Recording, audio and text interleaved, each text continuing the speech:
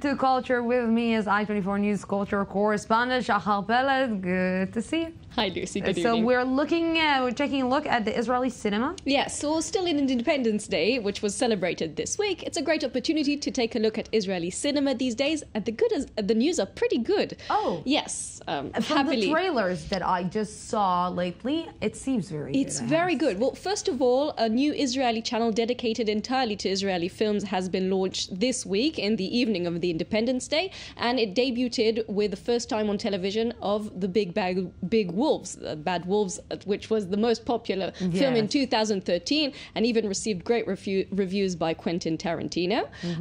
And it was also this year is going to be an all-time record of Israeli films. 38 films with a possible nomination to the local Academy Awards. Wow. And another number, which is an all-time record, is the number of female directors. 12 women are directing films this year. It's a great achievement in the business and in general, of course. Women are lighting the torches. Women are doing all over the place. It's like all over the place. So the films worth mentioning. First of all, Talia Lavid's Zero Motivation, which just won a major prize in the Tribeca Film Festival. It's a comic dramatic look at female soldiers in the Israeli Defense Forces, something that audiences in Israel can relate to, but also audiences abroad. It looks very funny, at least the trailer. The trailer is amazing. Yeah, it's hilarious. And also a great achievement is 6 films in the Cannes Festival, and the first time ever an Israeli film is in the category of Cannes Classics, which is dedicated to masters of cinema.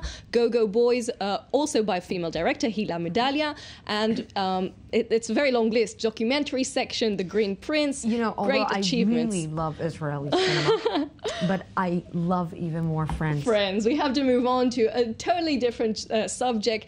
I can't believe it's a decade, but it's 10 years since the finale of Friends, 10 seasons of Friends, and still it's such a big fan base even up until today. 10 years that fans, the internet is actually blasted with quizzes and favorite episodes and favorite quotes of these beloved characters. Of course, a look at the cast, which is already turning 40.